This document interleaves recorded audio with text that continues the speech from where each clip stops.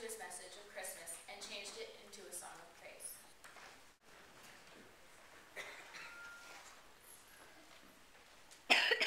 I had three great loves in my life. Above all, I loved the Lord. I worshipped and served him as faithfully as I knew how. My second love was Elizabeth, my wife. We stood together in our faith, and we wanted to please God in everything we did. My third love was my work. I was a priest, as was my father, and I found my service rewarding. There could have been a fourth love, if only God had given us a child. Elizabeth and I had prayed for a son every day for years, but she was barren. Now we were well beyond the age of having children. It was too late. In addition to having a son, there was another thing I wanted very much. I wanted to burn the incense, the offering, the golden altar, and the holy place. What a privilege that would be.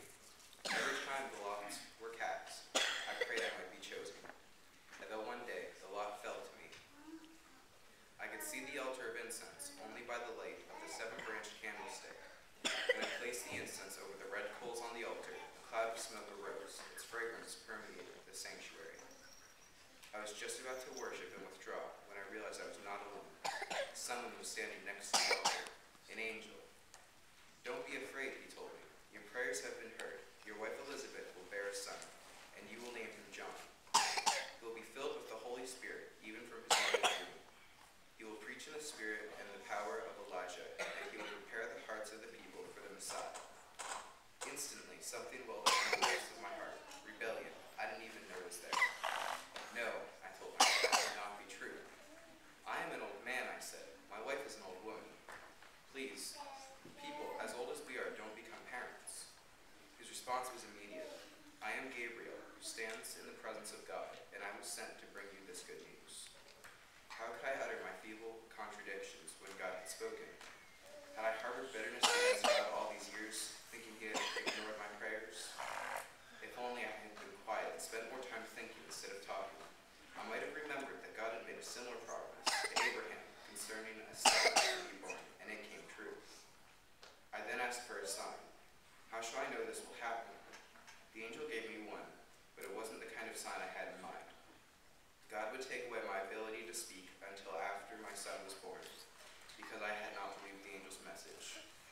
One of the greatest days of my life, the day I served in the temple, the day I learned that God would give me a son, and I couldn't tell anybody the good news.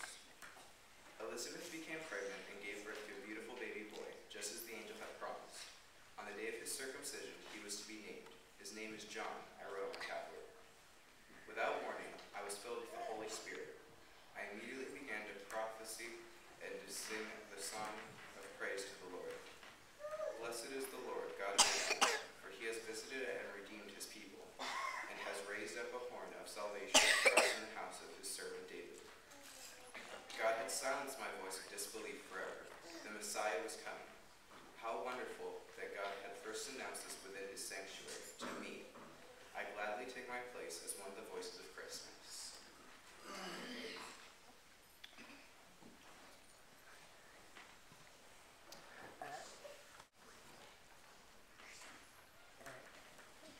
No other person was more astonished at the events in her life than was Mary. As the Christmas story unfolded, she was struck with awe. She wondered at the message of the angel, at the words of Elizabeth, and at the experience of Zachariah. She wondered at the birth of her baby and the homage paid to him. But most of all, she wondered at the graciousness of God in choosing her to give birth to the Savior of the world.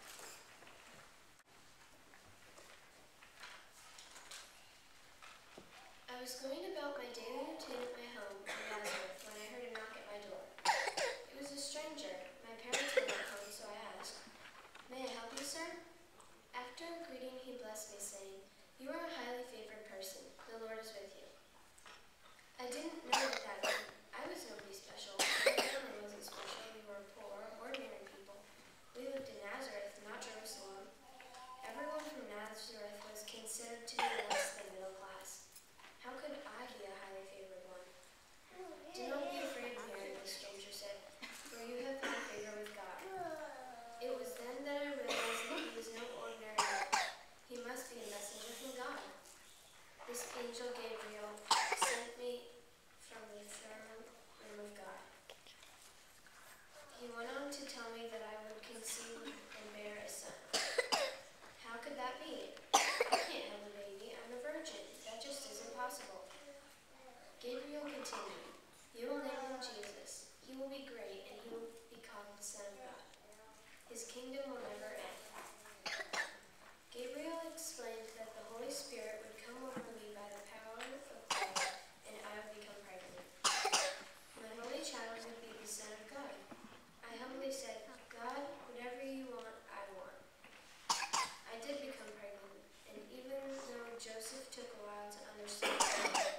he still wanted to marry me. After a long and exhausting trip, we arrived in Bethlehem to register for the census. Joseph found us a place to stay. It was only a stable, as I gave birth to Jesus during the night. We wrapped him in swaddling cloth and laid him in the manger. There wasn't much light, only a small oil lamp. But as I looked at the baby in wonder, I could see the features of his tiny face, and I cried. I thank God for allowing me to be one of the voices of Christmas, but more importantly, I thank him for his graciousness in choosing me to be the one